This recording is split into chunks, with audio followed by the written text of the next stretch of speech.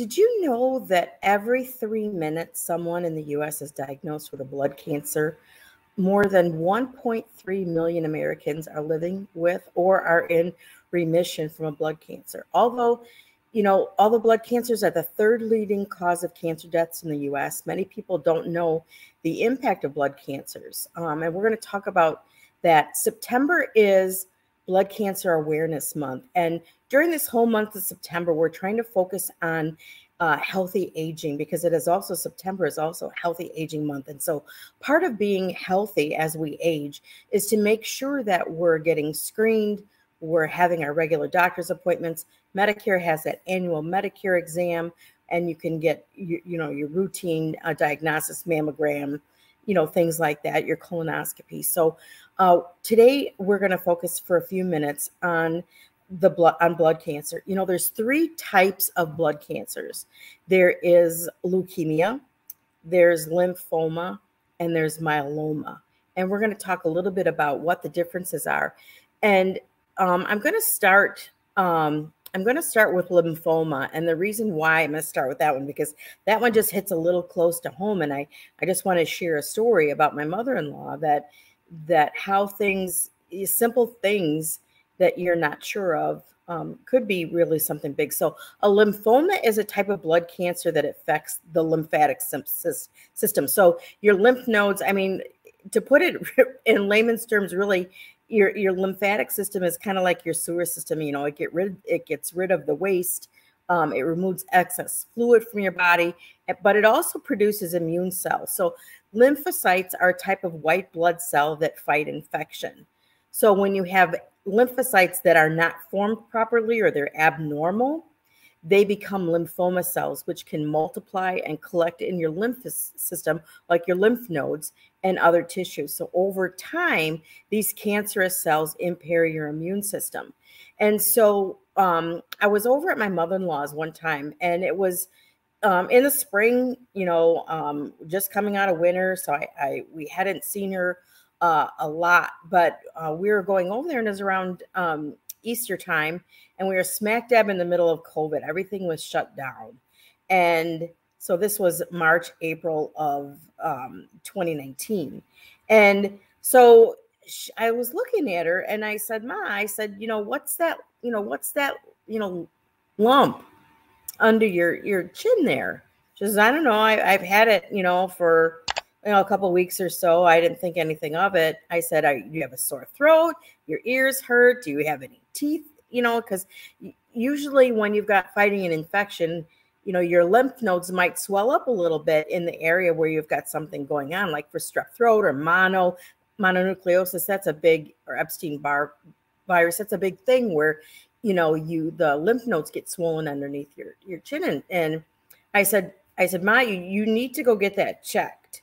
And so we made a doctor appointment.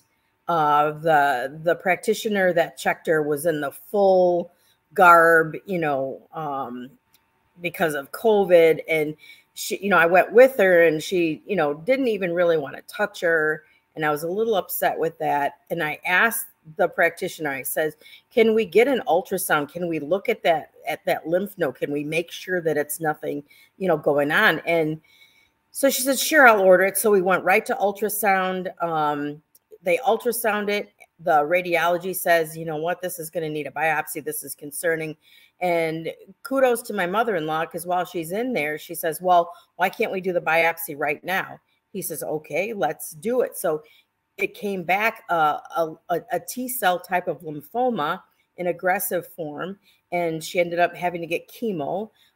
It is now 2023, and her PET scans have all been clean. She went through one course of chemo, but again, it would have been very simple for someone to just let, something like that, simple lymph node swelling, go or ignore that. So that was just, if you take away anything from this little presentation, is just, when you've got, if you're not feeling right, or you notice any abnormal swelling, running fevers for no reason, just make sure that you get it checked out. All right. So the second type of blood cancer is something that we've all heard of, and that's called leukemia. and that is found in your bone marrow, and it's also caused by the rapid production of abnormal white blood cells. Again, the white blood cells fight infection, but when they're abnormal, they can't, in this instance with leukemia, they're not working properly, so they can't fight infection. And so this causes the ability of the bone marrow to, it also impacts the inability of the bone marrow to produce red blood cells and platelets, which are the other two very important components that make up your blood cells. And so we're not going to go into the different types of leukemia, but there are different types of leukemia. And the third type of blood cancer is called myeloma. This is a cancer of the plasma. So, some people go and they donate plasma, and that's, kind of the clear fluid. They're white blood cells that produce disease and infection fighting antibodies that your body manufactures. So myeloma cells prevent the normal production of antibodies, leaving your body's immune system very weak, and therefore you're prone or susceptible to infection. So those are the three types of blood cancers. So, if examples of some symptoms might be for, they're going to be different depending on which type of blood cancer that you have. But for example, leukemia, that you might include fatigue, easy bruising, bleeding. Symptoms of lymphoma may include coughing, fevers, as well as swollen lymph nodes, which is what we noticed in my mother-in-law. Lastly, myeloma can be indicated by bone pain or frequent infections. So it's really, important to pay attention and look at these, frequent signs. Again, we'll go over one more time some of the frequent signs. So we'll look at frequent infections, fatigue, anemia or low blood counts, swelling in any part of your body, your lymph nodes, fever, night sweats, especially enlarged lymph nodes in your neck, like we talked about, or your armpits. And for the myeloma, bone pain, easy bruising, bleeding, or recurrent infections. So this is, what we wanted to talk about. Some lymphomas may be hereditary. I know people with Down syndrome are more prone to these blood cancers. But I'm going to put in the details on the video, I'm going to put some resources for you. And again, all we wanted to do is just kind of bring an awareness here. And for Healthy Aging Month, again, just pay attention to your body. Try and live a healthy lifestyle as much as possible.